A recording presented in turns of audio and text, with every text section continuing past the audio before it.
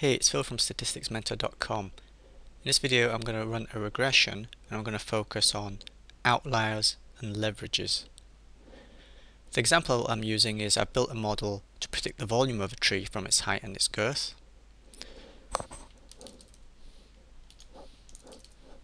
I use the plot command for the regression and we'll see 4 plots. Okay, when it does this, it means you have to click on the window to actually bring up one of the graphs. The first one, plot of the residuals versus the fitted values. This isn't too great as a residual plot because these residuals are raw residuals, meaning that the measurements are in terms of same scale as the measurements of the volume, your dV. So these are actually volume of whether the volume of the tree is measured in. That makes it hard because to know what is a small residual, what is a large residual. This on a scale of something like around -6 to going up towards 10. You know, what is large, what is small.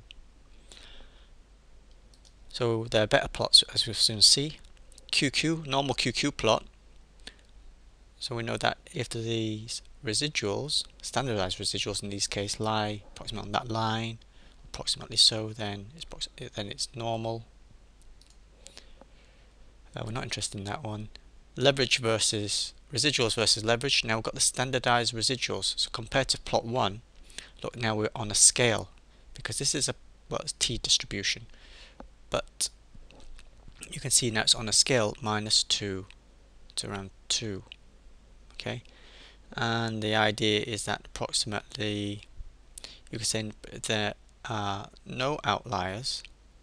Most of these observations should be between -2 to +2.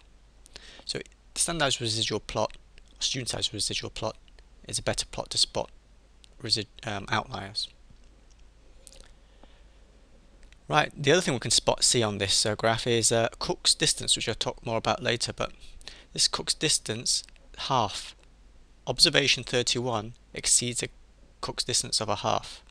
Right, and that's there. Let's say more later of what that means. And they're the 4 plots. To get those 4 plots on a same graph, we can use the parmfrow command, which you've seen by now. I use it quite a lot. And then run it again. Now you see that's all on one screen. So it's good for when you're doing kind of project work. Okay, so this can be pasted into your word processor.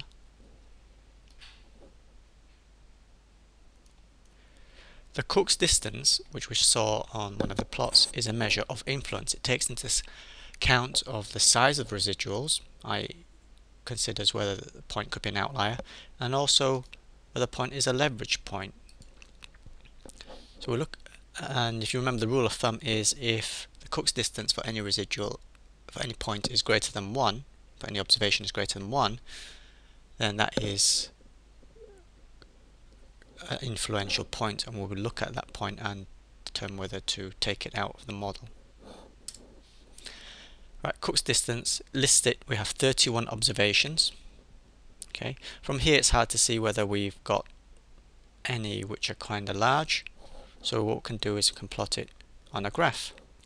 Because I want to compare it to the plots we've just had before, I want to keep the existing graphics window. I use the Windows command, which brings up a new graphics window. And now I'm going to plot the Cook's distance versus one of the explanatory variables, my choice being girth here. Alright. If you don't do that, it's going to do it against an index. It makes more sense to do it against an explanatory variable so that we can compare later. Okay, and this is what we get. Girth along here, Cook's distance along here.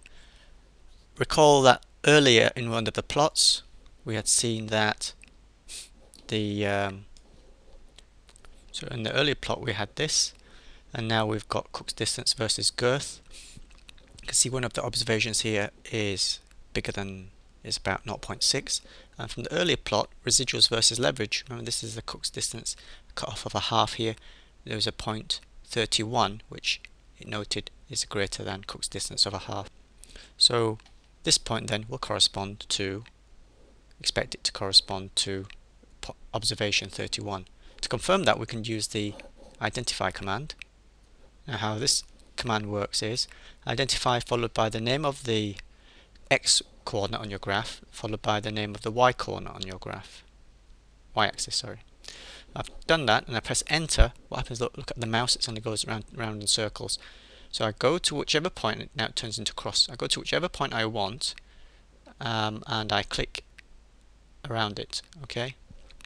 Now if I want, and the number will come up to tell you what case it is.